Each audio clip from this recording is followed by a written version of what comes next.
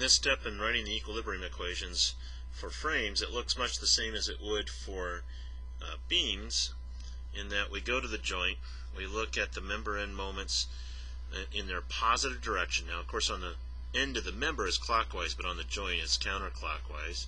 We sum all the moments up that are either applied to the joint or are from the internal effects, and that would be equal to 0.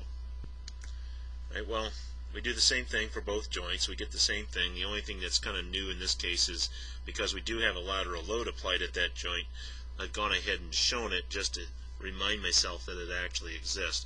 I haven't, though, shown any of the axial forces or the shear forces. I've kind of dashed them in here. But that's just, again, sort of remind me that the key thing out of these joints are that we're writing equations involving the moments. We do that because we have slope deflection equations that give the moments in terms of the member end rotations, and so on and so forth. Well, we come down, though, now we only have two equations. We got three unknowns, theta B, theta C, and then a chord rotation term. We need another equation of equilibrium, and it's going to be one that involves that chord rotation.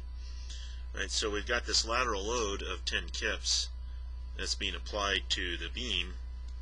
And we're not going to make any assumptions like we might in the portal method about what happens. This is the linear elastic exact approach.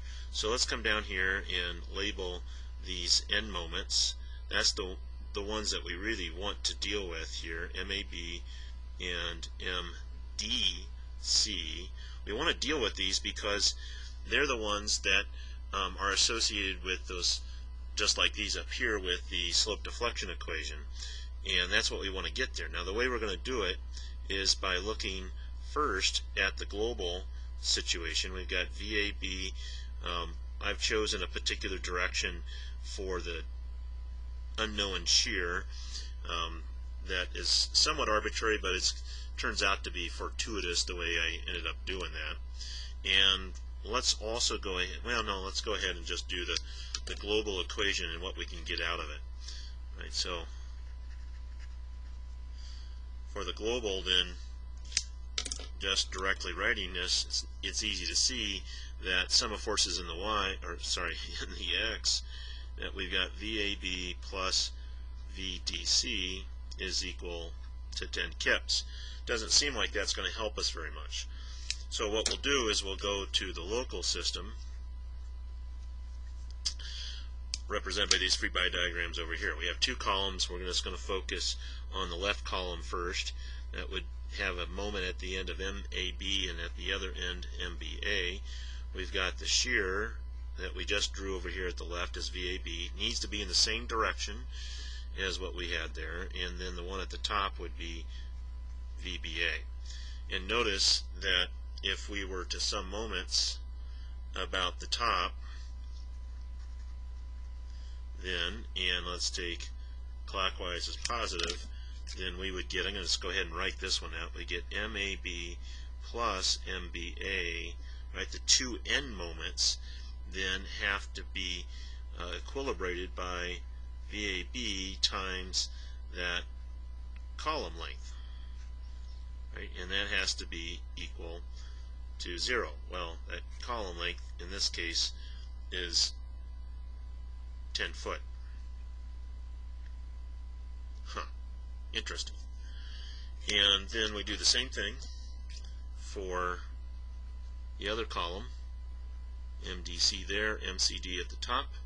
We have VDC at the bottom, VCD at the top. Again, let's sum now moments up at the top, and we get then that MDC plus MCD minus VDC times 10 feet is again equal to 0. How does that help us? Well, it gives us equations that we can now substitute in up here, and it's actually kind of more convenient when you realize that we have VAB times 10 and VDC by times 10, the same thing, to multiply the whole thing by 10 foot. We do that, substitute it in, we're going to get now our final equation that we're going to need.